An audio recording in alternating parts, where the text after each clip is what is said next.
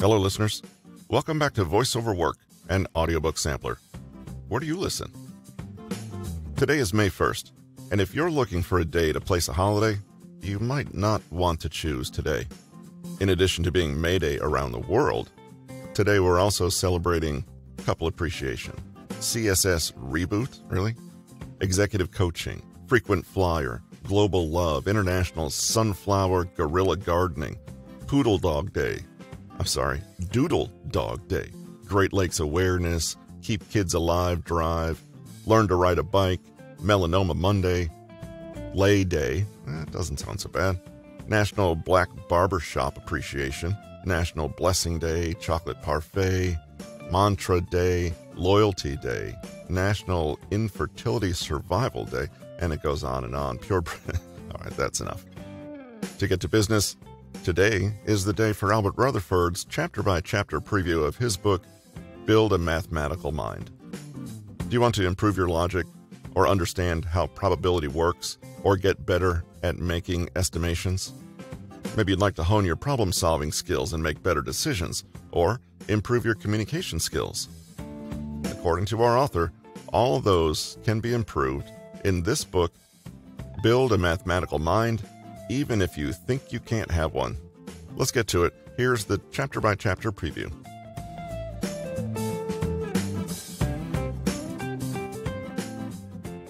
Chapter 1. Mathematical Habits of Mind. Ask any adult how they feel about math, and aside from a few math enthusiasts, you get a lot of lukewarm responses. People may say, "Ugh, I hated math," or "I was never good at math. I was much better at reading, or art, or music, or writing, or sports," or "It was just so boring in high school. My friend and I passed notes the whole time."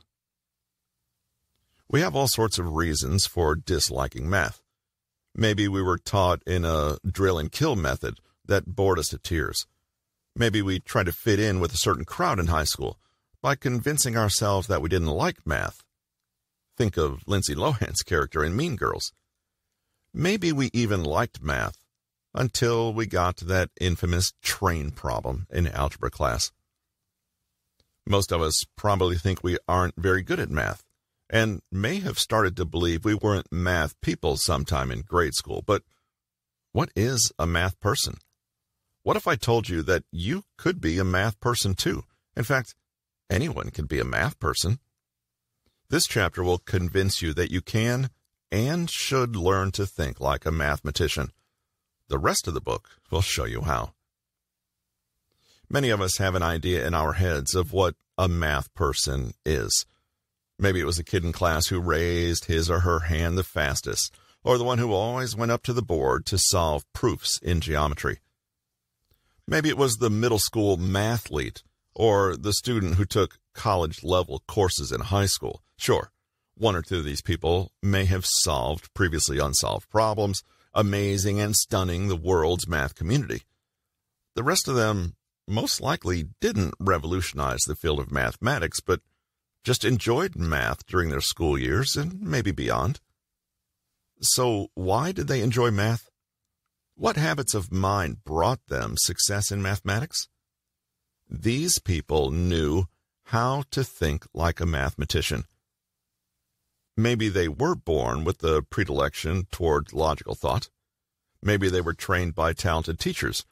Or maybe they just enjoyed mathematics enough when they were young, they trained their own brains. The point is, they learned how to think like a mathematician, and so can you. Despite what you may have thought in high school, mathematicians have a lot in common with artists, musicians, and other creative thinkers. Mathematics is a creative field that involves visualizing, finding patterns, asking what if, and experimenting. What you learned in school, memorizing your times tables or following steps to solve an algebra problem, has little to do with the creative thinking mathematicians do. Many mathematics educators have argued for reforming the way math is taught in school because it has so little to do with what math actually is. In 2009, math teacher Paul Lockhart wrote A Mathematician's Lament, a short book that's become a foundational piece for many seeking to reform mathematics education. In his Lament, Lockhart argues mathematics is an art form akin to music or painting, but it hasn't been recognized as such. He faults the educational system, writing, "In fact, if I had to design a mechanism for the express purpose of destroying a child's natural curiosity and love of pattern making, Chapter 2, Become a Pattern Detective. Have you noticed when the weather turns cool, leaves die and fall off of the trees? Or cats, and some dogs, like to lie in sunbeams? Of course you've noticed these things. Humans are born with the propensity to look for patterns. Young children notice when they cry, a grown-up comes running to comfort them. Or if they draw on the walls, the grown-up will get mad. We expect certain behaviors and phenomena because we have observed what usually happens. So, what is a pattern? You might be having flashbacks to math class when your teacher asks you to extend a pattern to find an algebraic rule. Well, don't worry, we'll try that later. But patterns are much more than that. They are everywhere in nature. Look closely at a snail shell, and you will see a pattern. Look at the way water ripples after a stone is thrown, and you'll see a pattern. Mathematicians notice and study patterns like these to figure out why they exist and what they can tell us about our world. Sure, they also create patterns for people to examine in algebra class, but the study of patterns exists because people wanted to figure out the world around them. In other words, patterns are a natural phenomenon, and the first step to understanding them is to notice them. Humans are born with a propensity to look for structure. Neuroscientists have proven through functional MRIs that human brains naturally look for patterns in a sequence of items. In fact, there's a term, apophenia, for the human tendency to see patterns in meaningless data that may involve visual, auditory, or other senses. Our desire to find patterns is so strong, we look for them when there aren't any. Extreme pattern-seeking behavior is the hallmark of obsessive-compulsive disorder, autism spectrum disorder, and other conditions. It's much more common to search for patterns obsessively, as people do with these conditions, than it is to not see patterns at all. What distinguishes us from most of the animal kingdom is the desire to find structure in the information coming our way, says Robert Barkman, Professor Emeritus of Science and Education at Springfield College in Massachusetts. The neocortex, which accounts for 80% of a human brain's weight and is found only in mammals, forms the neural networks responsible for patterns. Humans are so good at pattern recognition that computers have yet to outperform us in that regard. The desire and ability to find patterns is an innate skill identified in babies. One of the primary ways babies use their pattern-sniffing skills is through language acquisition. Think about the way you speak. You don't pause between each word, so a newcomer to this world, a baby, can recognize where one word ends and the next begins. Studies have shown that babies as young as 8 months recognize patterns in speech, such as when certain sounds are grouped together, or those moments when we do pause between words. This pattern recognition helps them make sense of the sounds they hear, leading to the seemingly miraculous moment when they say their first word. You should be getting the sense by now that pattern sniffing means more than recognizing the patterns in the tile of a 1950s bathroom. Patterns can be visual, auditory, or the regular way. Chapter 3, Probability and Experimentation. If you've ever played a dice game or watched a movie that involves gambling, you've probably heard of lucky sevens. You've probably heard the phrase elsewhere too, since it seems to be everywhere. There's a movie called Lucky 7. Numerous restaurants and bars are called Lucky Sevens. There's a Lucky 7 casino, and even a 2021 film challenge in Las Vegas called the Lucky 7's Film Challenge. 7 feature films, 7 days to shoot, $7,000 budget, the ultimate film challenge. Are you in? It seems impossible not to have heard of Lucky 7s. Do you ever stop to think about why 7s are supposed to be lucky? It's not random. The luck of the number 7 can be explained by probability, specifically for games involving dice. Let's imagine you're playing a game, a gambling game perhaps, with each player rolling a standard pair of dice on their turn. The dice have 6 faces, meaning each die has numbers 1 through 6 exactly one time. Here's an exercise for you. Find a piece of paper or open a new document on your computer and list all the possible outcomes of rolling 2 dice. Try to work systematically so you don't miss any. For example, if die 1 lands on a 1, die 2 could land on a 1, 2, 3, 4, 5, or 6. Record each of those sums separately, since those are all possible rolls. Once you've worked through the possibilities for die 1, you don't need to do the same for die 2 since you've already accounted for each roll. When you recorded a roll of 1 of die 1 and 3 on die 2, for example, it's the same as landing 3 on die 2 and 1 on die 1. No need to count twice. You should have 36 possible outcomes. Now look at those outcomes, the sums of the 2 dice. How many ways are there to roll as a sum of the 2 dice? A 1.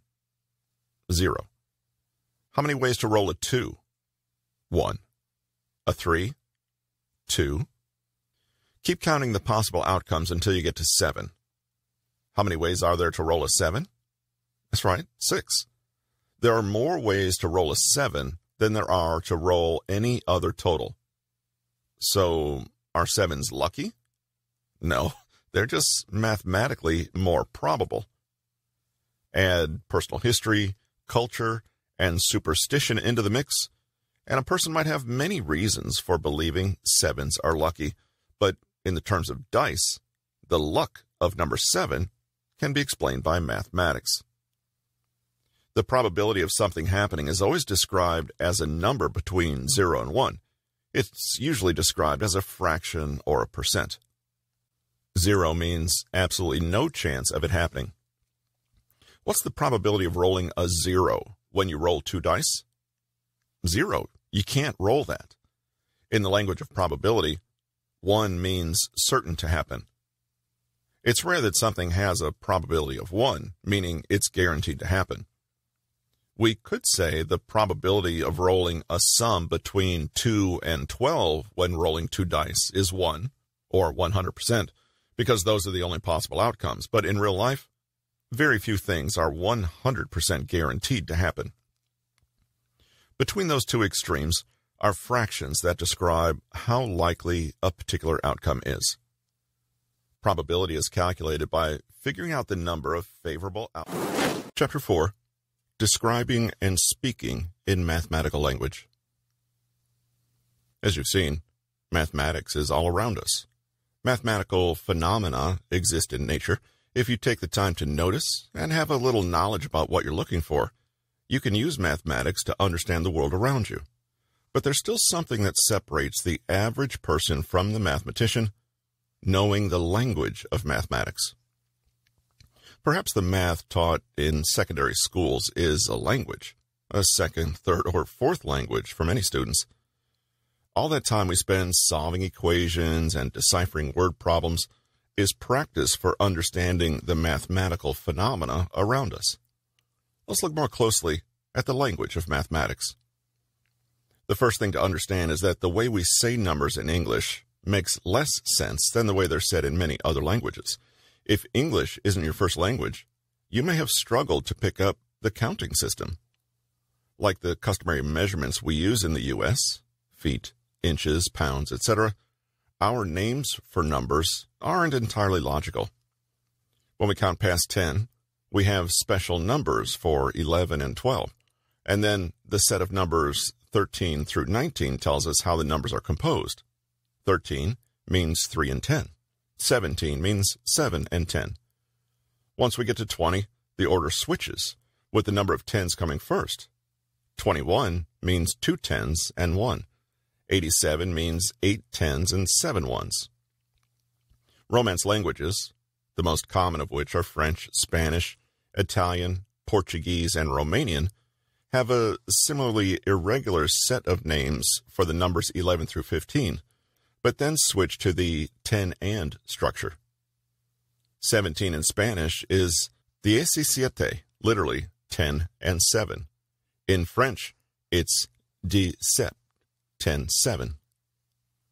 In Chinese, Japanese, and Korean languages, the structure for counting in teens is much more logical.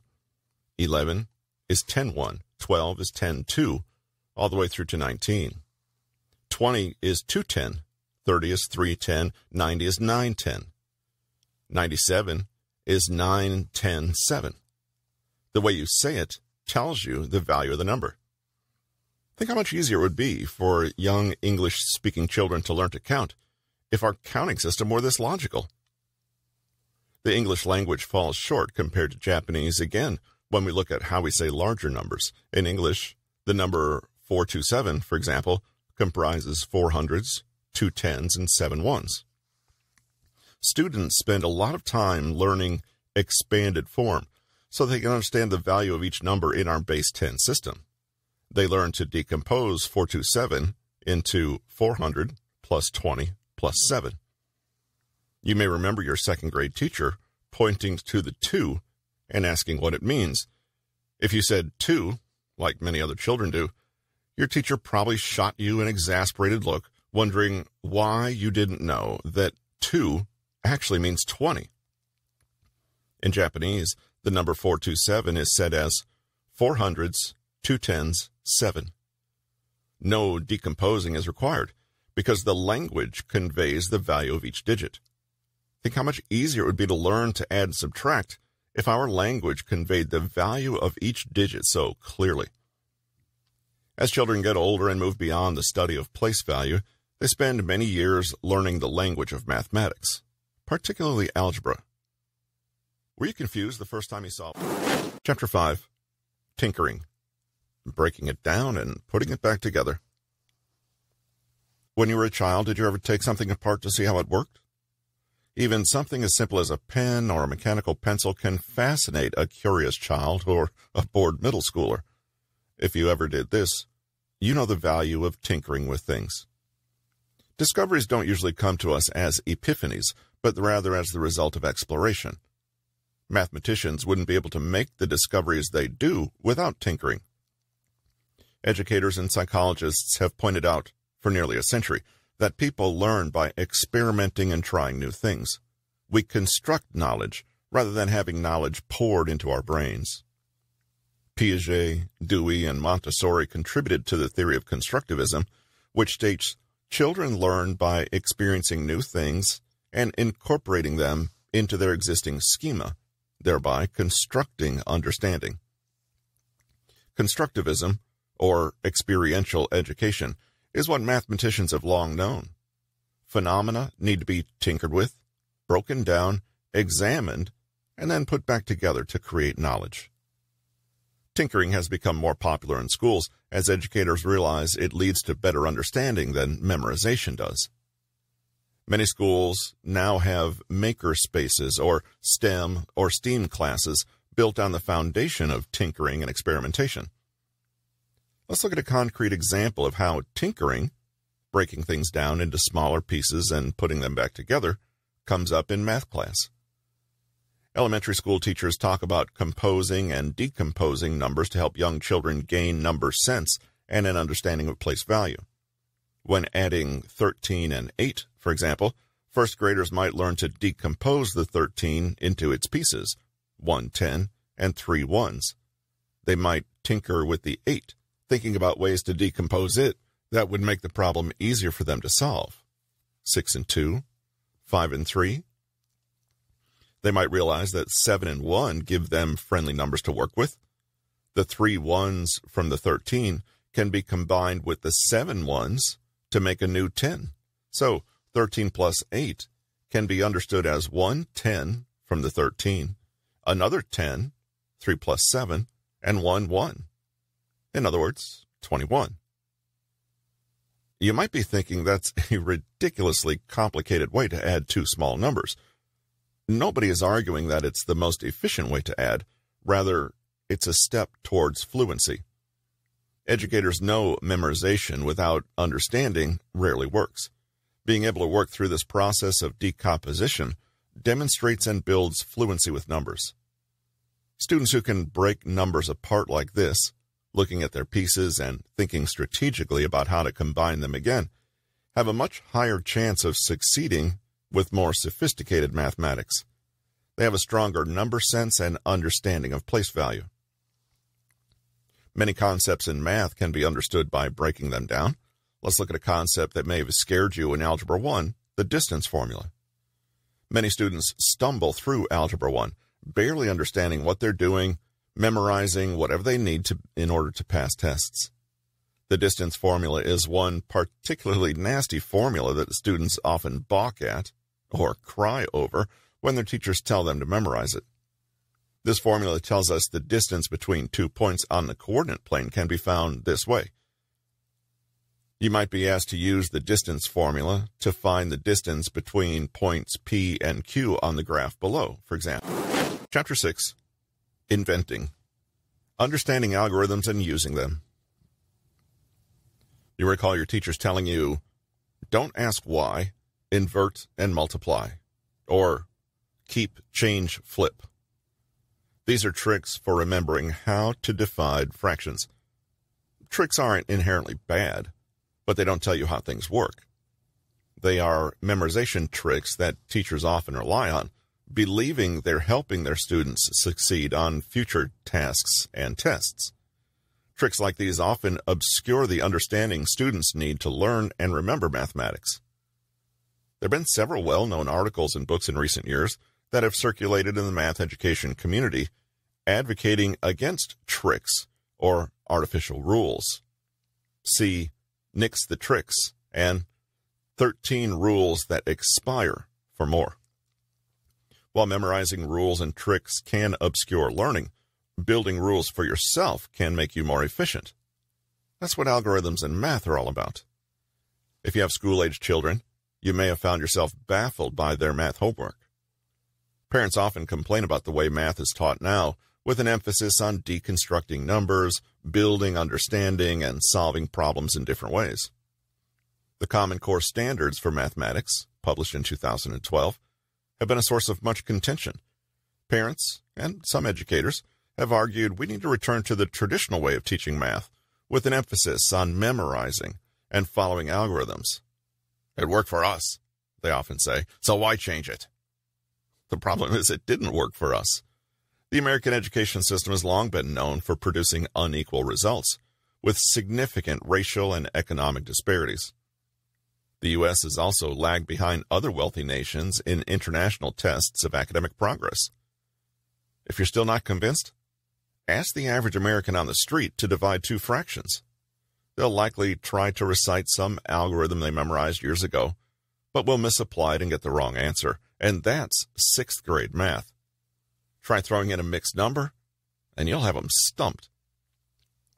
The Common Core Standards attempt to bring equity to mathematics education and prepare American students for a future yet unknown. They're based on years of research on how people learn. They're based, in part, on the same habits of mind this book strives to teach you, the habits of mind that mathematicians have. So what is the role of algorithms in the Common Core, or more broadly in the life of a mathematician? Let's start by defining algorithm. An algorithm is a procedure for getting a certain outcome. It's a set of steps to be followed that will always work. In math class, the standard algorithm refers to how you, your parents, or your grandparents most likely learned to do something. For multi-digit multiplication, for example, the traditional algorithm looks like this. But an algorithm is much more than the traditional way you learn to do something. Remember, an algorithm can be any set of steps that reliably works. If a fourth grader has another method for multiplying multi-digit numbers that reliably works, it's an algorithm. When you balk at your child's math homework, you're likely seeing alternative algorithms you didn't know existed. The most important aspect of an algorithm is that the person who uses it understands it and can rely on it for solving that type of problem. It's a strategy for making work more efficient. Rather than trying to invent a new way each time, for example, a person can say, "Oh, I know how to do this. I follow these steps." Algorithms don't appear out of nowhere. Chapter 7, Visualizing, Externalizing the Internal. If you've ever spent time with a gymnast, a concert pianist, or anyone else performing at an elite level, you may have seen them visualizing a performance, imagining every step of it, trying to picture themselves performing it perfectly. You may have wondered why they were doing this rather than spending time practicing leaps or scales. They know something mathematicians also know. Visualizing is a powerful tool. Mathematicians are skilled at visualizing. Einstein attributed his success to the skill. "My particular skill does not lie in calculation," he wrote, "but rather in visualizing effects, possibilities, and consequences." It makes sense that visualizing holds such power for humans.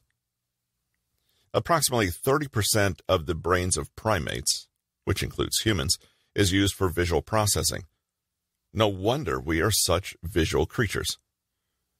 Researchers have identified 5 aspects of visualizing: internalizing, identifying, comparing, connecting, and sharing. We'll examine each of these and discuss how you can hone these skills to incorporate visualizing into your life.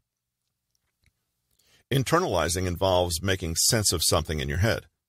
This is the first step to understanding a problem, particularly a complex one. Let's imagine you're trying to do something that challenges most people, packing a car for a big trip. People who are good at fitting everything into the back of a car aren't magicians. They're just good at internalizing a spatial problem.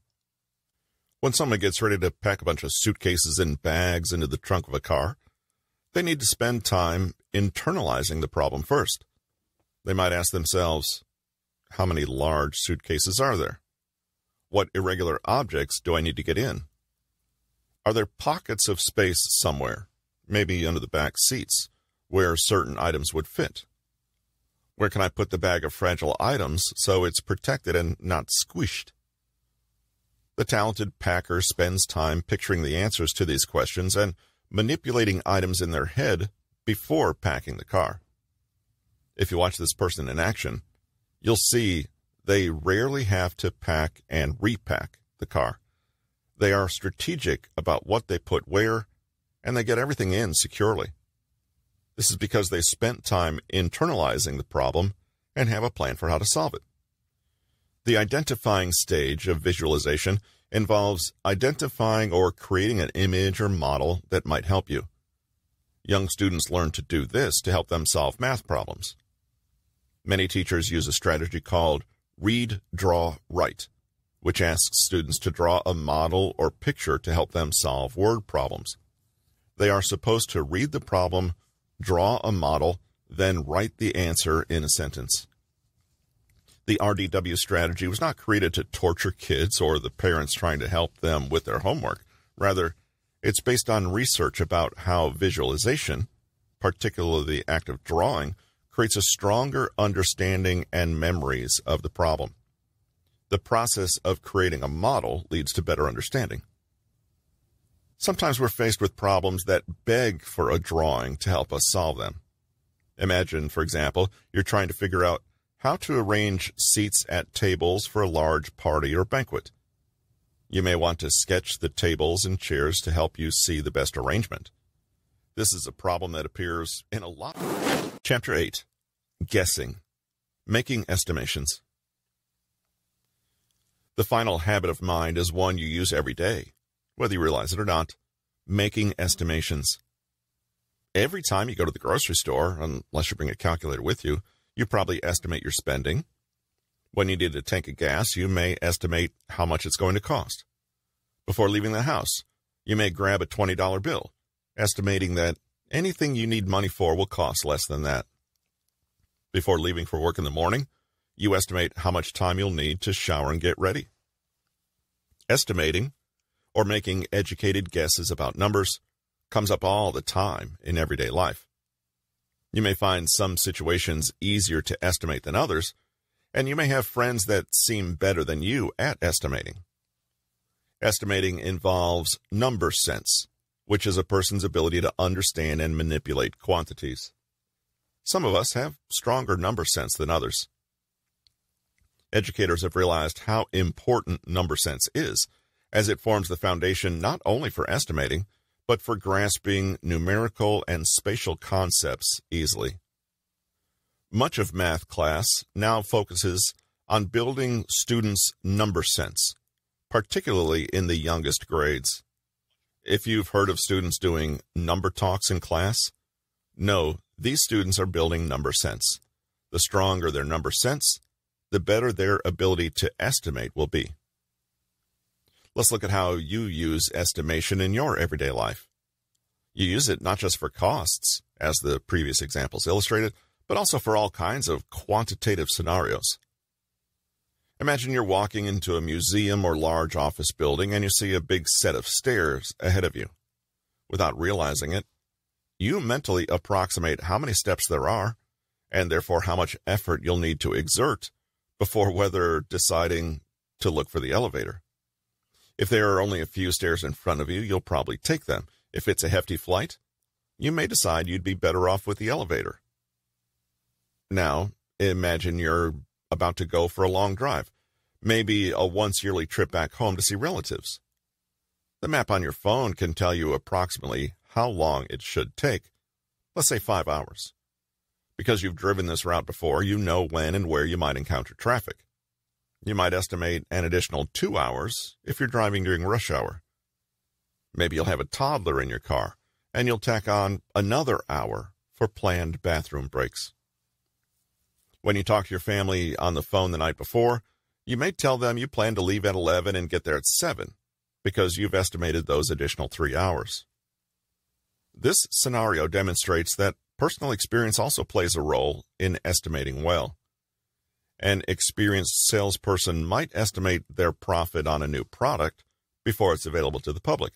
A kindergarten teacher can predict how long it'll take 25 5-year-olds to walk from the playground back to their classroom.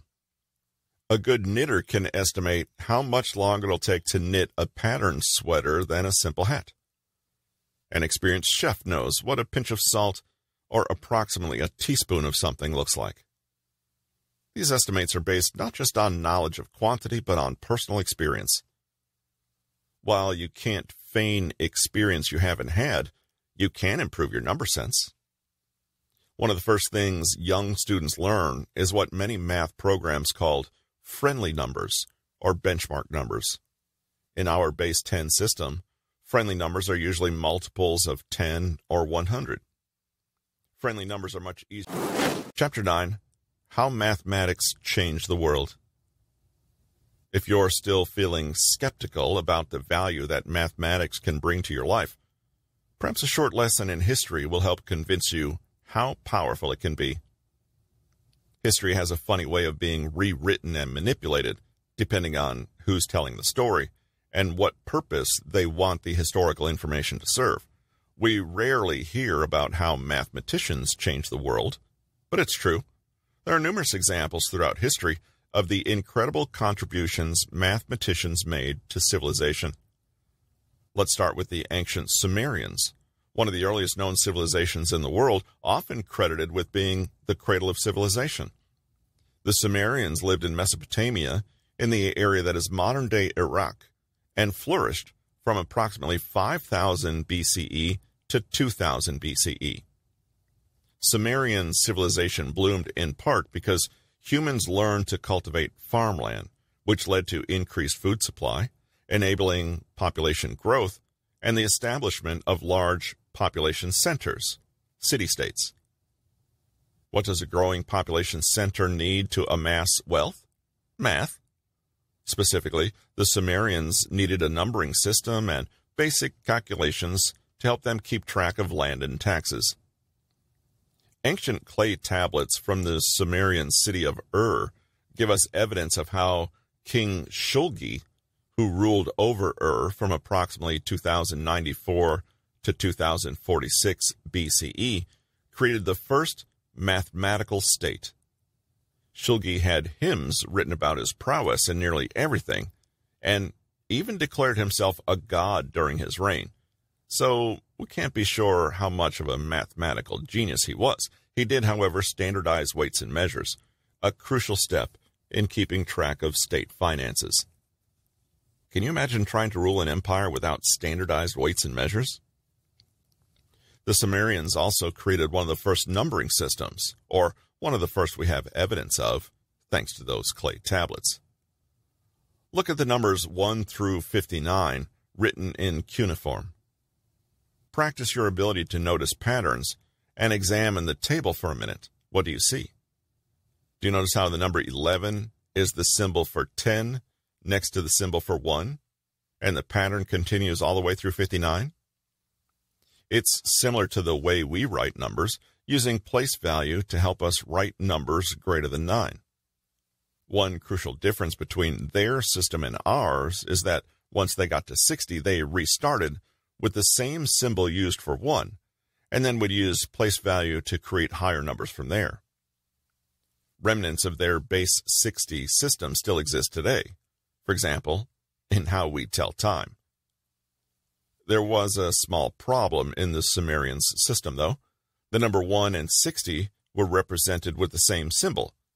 There was no symbol for 0 to indicate 60 was one group of 60, and nothing in the place to the right of it. In other words, without a 0, there was no way to indicate the difference between numbers that relied on position or place to be understood. At some point, perhaps in ancient India, or perhaps in multiple civilizations at different times, a symbol was used to represent nothing, 0 in a position. It may seem trivial, but without the symbol for nothing, people's ability to indicate large quantities was limited. Once a symbol for 0 came into existence, our capacity... Chapter 10, Final Words. You've learned the habits of mind that mathematicians rely on and that underline modern mathematics instruction. You've learned to sniff out patterns, understand and use probability, speak in the language of mathematics, tinker, invent, visualize, and make educated guesses. You've also learned, if you didn't know it before, that mathematics shaped our history and plays a role in nearly every aspect of life. One of the key differences between mathematicians and everybody else is that mathematicians don't give up when they face a mathematical challenge. In fact, they enjoy these challenges.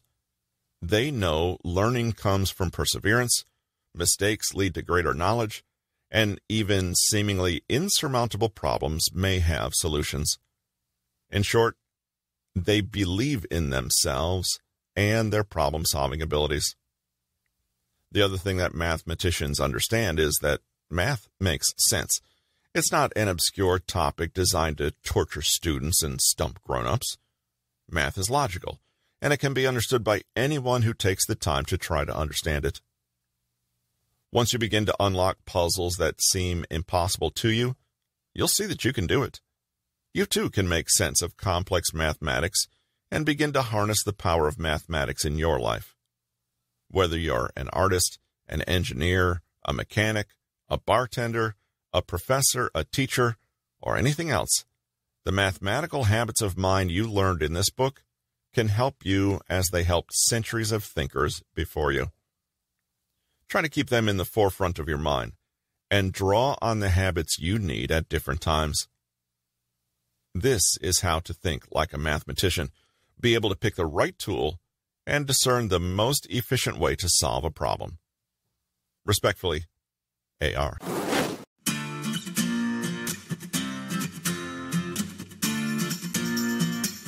Hope you enjoyed this episode of Voiceover Work and Audiobook Sampler. Where do you listen? Be sure to join us next Monday for the chapter-by-chapter preview of this book, Albert Rutherford's Build a Mathematical Mindset. To close out, we have a quote from Barbra Streisand, whose birthday is today, along with Joe Keery from Stranger Things, Kelly Clarkson, you know her, and Thomas Sanders. Barbra Streisand tells us, doubt can motivate you, so don't be afraid of it.